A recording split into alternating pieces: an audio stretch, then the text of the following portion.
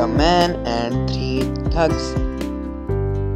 In a faraway village, a man used to help a landlord without asking for anything in return. He was extremely superstitious. Impressed with the work, the landlord rewards the man with a big healthy goat. One day, the man carries the goat on his shoulders and starts walking back home. Three wicked thugs observe him and decide to trick him. The first thug comes to him and asks, "Why are you carrying a dog on your shoulders?"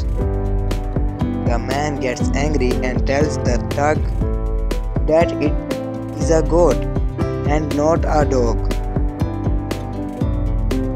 As he keeps walking,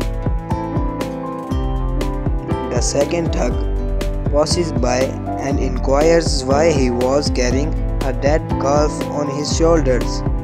The man's anger multiplies and says, "You fool, can't you see this is a goat?"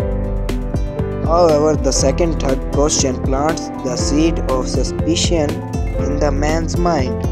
After walking for some more distance, the third thug approaches the man and asks in a sarcastic tone, "Why are you carrying a donkey on your shoulders?"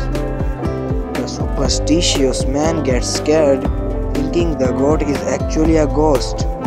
He leaves it right there and runs away.